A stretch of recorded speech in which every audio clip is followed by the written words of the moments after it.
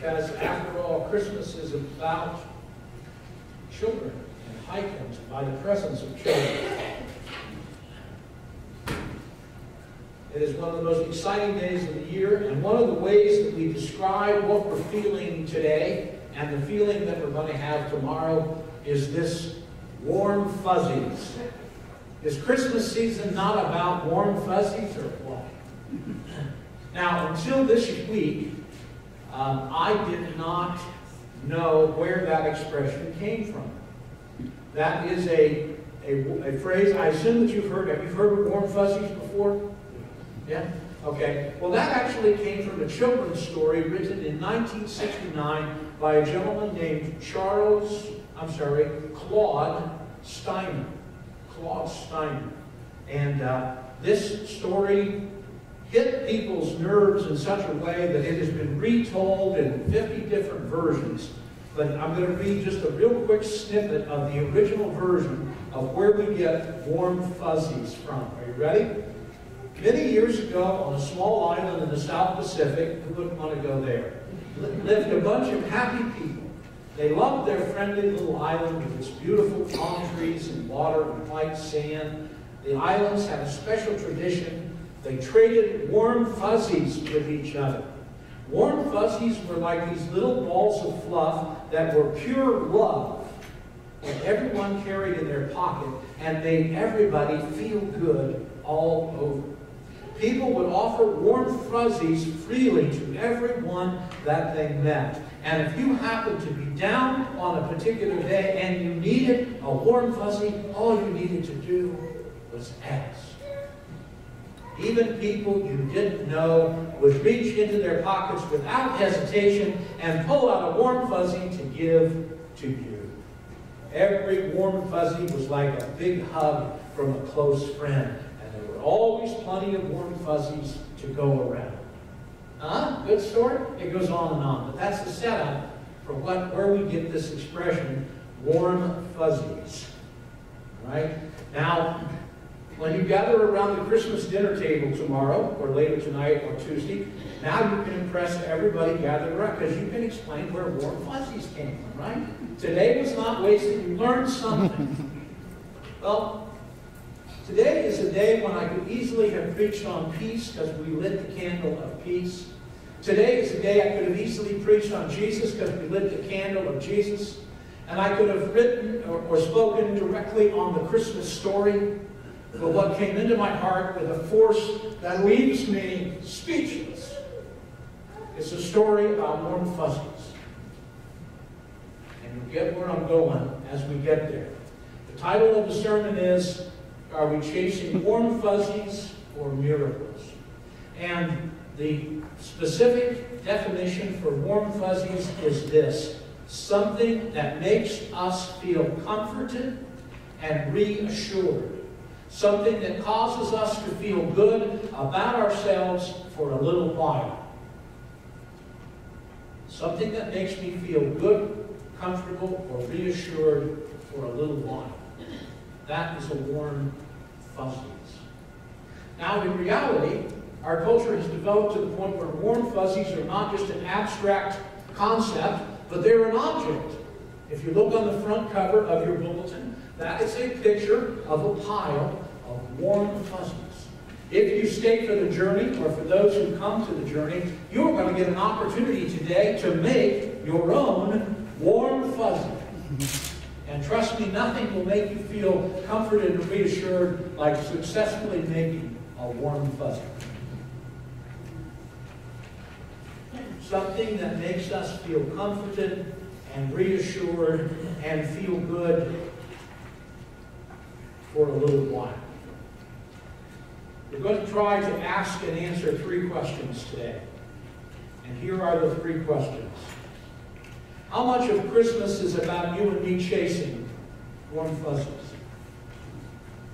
Second question, how much of coming to church is about you and me chasing warm fuzzies? And third, and most profound, is chasing warm fuzzies the best we can hope for as a follower of Jesus Christ? Is that the best? Or is there something more? I'm going to try to answer those three questions as the message unfolds this morning.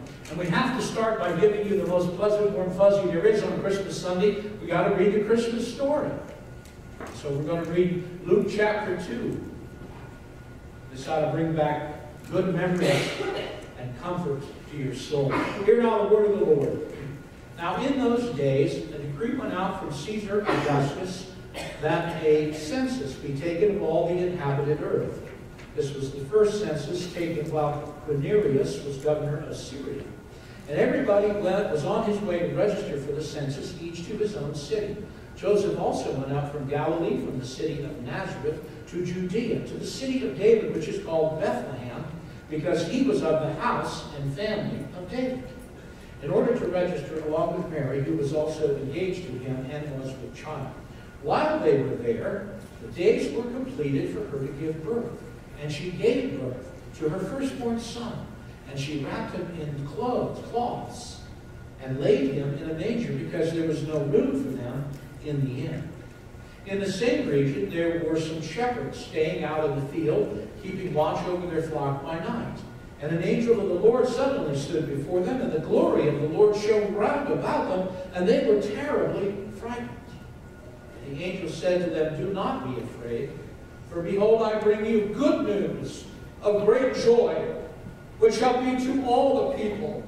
For today, in the city of David, there has been born for you a Savior, who is Christ the Lord. And this will be a sign for you.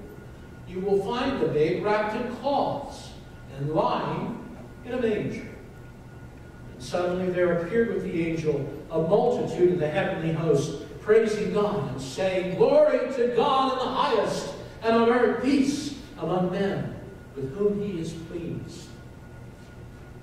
When the angel had gone away from them into heaven, the shepherds began saying to one another, "Let's go straight to Bethlehem and see this thing that has happened, which the Lord has made known to us." And so they came in a hurry, and they found their way to Mary and Joseph and the baby as he lay in the manger. And when they had seen this, they made known the statement which had been told them about this child. And all who heard it wondered at the things which were told them by the shepherds. But Mary treasured all of these things and pondered them in her heart. The shepherds went back, glorifying and praising God for all that they had seen and heard, just as they had been told to them. How much of Christmas is about you and me chasing warm fuzzies? Have you read any of the stories, or have you heard anything on the news about people being called the layaway angels? Has anybody ever heard the expression layaway angel before? Yes, thank you. 15 years ago, one man, I don't remember what state, walked into a Walmart on a couple days before Christmas, and he had a whole bunch of cash with him, and he paid off every layaway account in that Walmart, anonymously. And so when all these people came to pick up their things before Christmas, it had all been paid for. That story got play in the national news, got on television and newspapers, and as the years have unfolded, more layaway angels have shown up in all kinds of cities all across America. I read this week. A man walked into Hayward, California's Walmart with $10,000 cash and paid off 63 accounts, dropped the remaining $200 in the Salvation Army kettle as he left the store. Another layaway angel paid off 35 different accounts in Omaha, Nebraska. And when a lady in Omaha came in to get her things, she thought it was a cruel joke and someone was making fun of her. When she found out the truth, she said, quote, "It makes one feel all warm and fuzzy." I don't know what these gentlemen's motivation or these ladies' motivation is. I have no way of saying. I'm not trying in any way to criticize what they're doing. But I wonder how much of that is about feeling good about themselves, about feeling all warm and fuzzy. One of the four families was coming today, this morning, and their truck broke down. And they said they could not come. So Pam and I packed up their gifts last night and we went to their house. You know, and they had 3 little ones. And they came running out and they were so excited and they were so thrilled out of their minds. And all the way home, Pam and I, what do you think we felt? We felt all warm and fuzzy. Because these little kids who didn't have 2 nickels to rub together had Christmas to look forward to. And they were so excited. How much about all of what we do at Christmas is about chasing warm fuzzies, about feeling good, about feeling comfortable for a little while.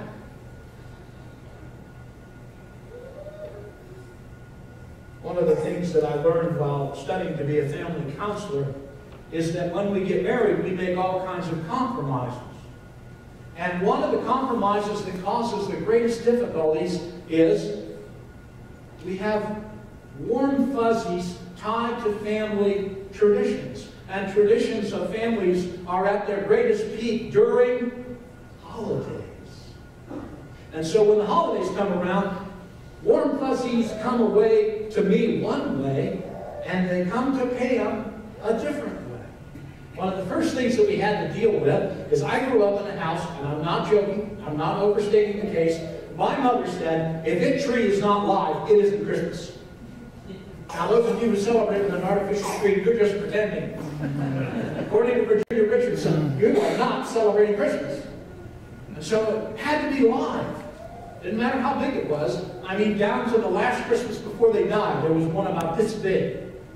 But it was live. And so if you go over in the parsonage right now, you will find in the great room a live Christmas tree. In Pam's house, they had a mixed tradition. In the beginning, they think it was live, but towards the time when I showed up, it was artificial. So one of the first things we had to deal with when we started to celebrate Christmas is, well, will it be a live tree or an artificial? I guarantee you, every year around Thanksgiving, we have a conversation that starts something like this. Pam says, well, are we going to get a Christmas tree this year? Well, sure. Well, let's just do an artificial one this year. Are you kidding me? Well, we just not involved in that. Let's just not do it. If it's going to be artificial, let's not do it. Last year that we were in Kansas, there was like a 4-foot, 5-foot live tree in the living room, and we went out and got it and decorated it. I went off to church and did my thing, and a couple of days later I come home and there's an artificial one in the kitchen. And it's decorated with Victorian ornaments and cloths and, you know.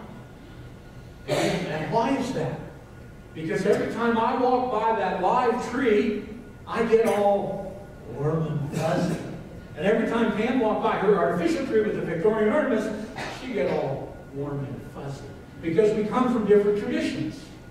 And those different traditions create warm fuzzies of a different nature. Another one was white lights or colored lights. After 47 years, I've got Pam converted. Can you guess which one I am and which one she is? What would you guess? Is Dave a colored light guy or a white light guy? Color. Totally. Totally. By the way, if anybody ever says something like that to you, the first thing they say is who they are. Remember that. Honey, where would you like to go to dinner? Oh, we can go to Pizza Hut, or she wants to go to Pizza Hut. That's just a psychological thing. So we have these different traditions that result in different warm fuzzies. But is that what Christmas is all about? Then what do you put on the tree? Well, in the house I grew up, it was either hand-blown or blown glass ornaments or ones the kids made. Period. My mom wouldn't allow plastic on the tree for years and years and years. Because that's artificial. And Christmas is about the real thing, about being alive, about the real deal. How much of what we do at Christmas is about chasing warm fuzzies?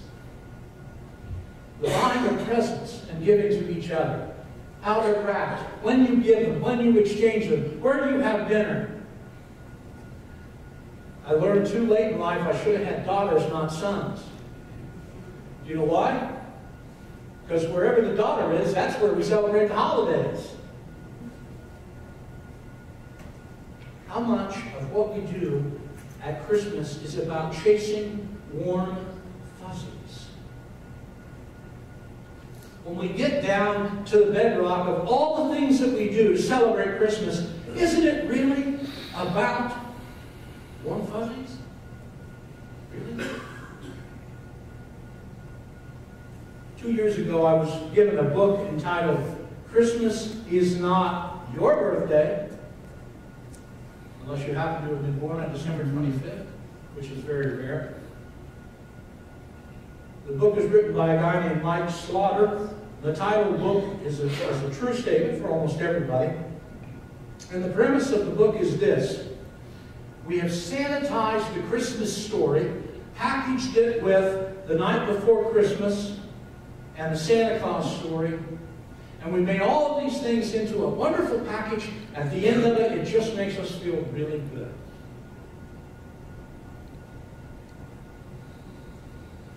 Well, something miraculous happened. Not on this day. We made this day up as the day of Jesus' birthday. He really wasn't born on December 25th. But something miraculous happened. Shouldn't we be celebrating the miracle of Christmas instead of chasing warm fuzzies? And the author of this book says, we've traded miracles for warm fuzzies because we think that's all that's possible. Here's the second question. How much about what we do in church is about chasing warm fuzzies? I see I skipped something. I need to go back and touch base on it. We are so intent on chasing warm fuzzies. According to the American Research Group, shoppers will spend an average of $929 this year. Those who have children will spend an average of $422 per child on Christmas. And 34% of parents will spend more than $500 per child this Christmas. It is an estimated that 25% of the people who are spending that kind of money will borrow it from their 401k, or cash in a retirement vehicle, or go to a payday lending service. All because we're chasing warm fuzzies. The average American household is $16,000 in credit card debt, up from $14,000 10 years ago.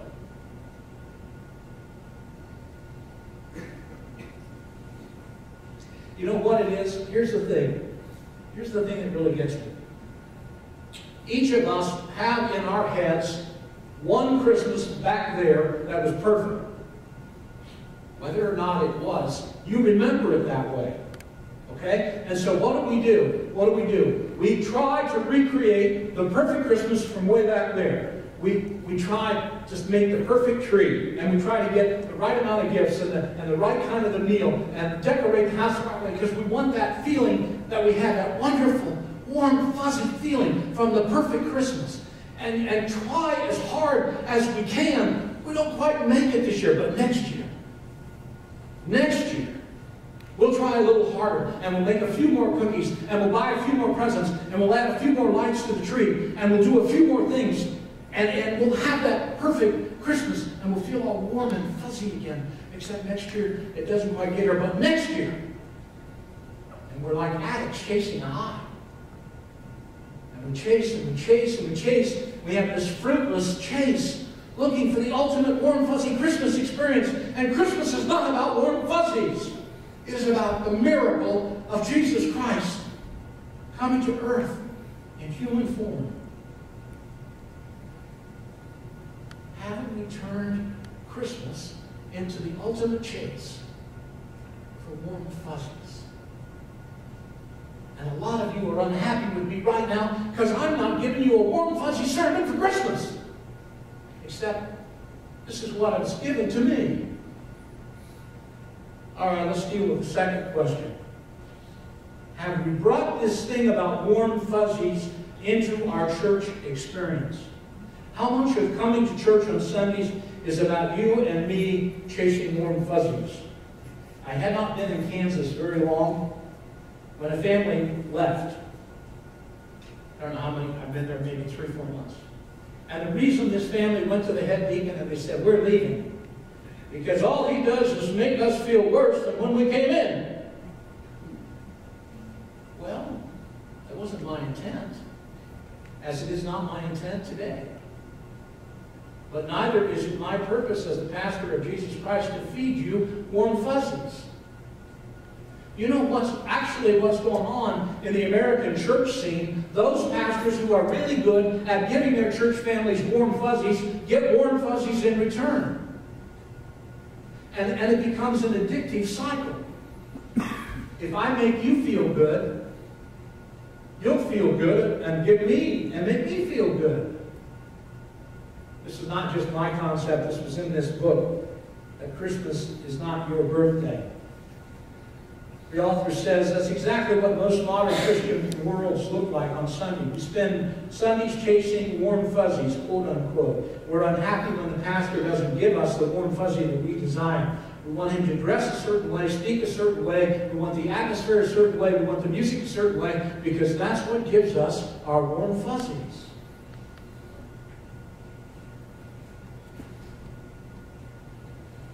Is that really what church is? Is it really about chasing warm fuzzies?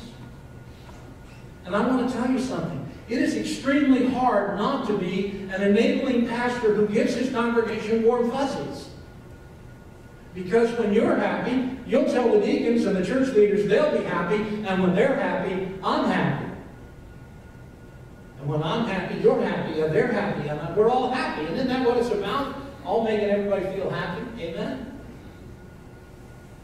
Except that robs the whole Christian experience of the miracle and the power and the glory and the reason that we're here. A savvy pastor has come to realize that the majority of people come to church for only to get their addictions fed. This warm, fuzzy feeling. Why is Joel Osteen so successful? I'm not criticizing the man, but he is wildly successful. And why is that? Because if you hear Joel Osteen preach, you will never hear him say, you're a sinner. You will never hear him say, you need Jesus Christ. All you're going to hear is God loves you, and He wants to bless you, and He wants to give you all these great things, and to quote all these scriptures about all the things God wants to give you. Yeah, that feels so good, because I don't have to do anything. Except that that's not really what Scripture says. All right, moving along, before I get chased out of here.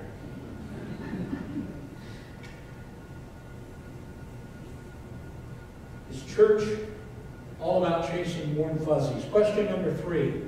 Is that the best we can hope for? Is the best that we can look forward to Sunday after Sunday is walking away just feeling all warm and good inside and comforted for a little while? Is that the best? It's no wonder people are leaving the church in droves. If that's all of it, I can get warm fuzzies anywhere I want them. I don't have to spend time in here. Is feeling all warm and fuzzy for a little while the best that we can hope from following Jesus Christ? And I stand before you today and I say, no! No! There is so much more to this. There is the miracle of Christmas.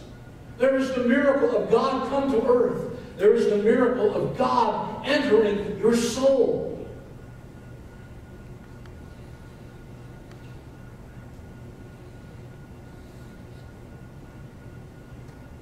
You and I have been called to be miracle workers. You and I have been empowered to be miracle workers.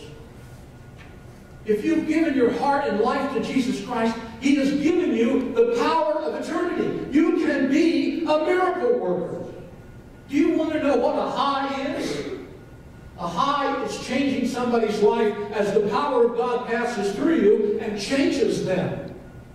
There is no greater warm fuzzy on the planet than watching the Holy God work through your life. And it's possible. The miracle of Christmas is we are called to be miracle workers, but we will not be miracle workers if we do not believe that we are miracle workers. Or if we do not want to be miracle workers. If we want to be satisfied with chasing warm fuzzies, that's all this will ever be about.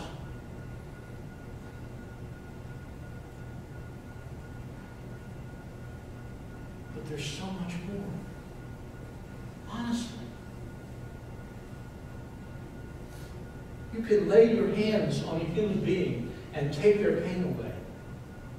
You can lay hands on and ask God's power to heal a person. Not going to happen every time. But it's possible.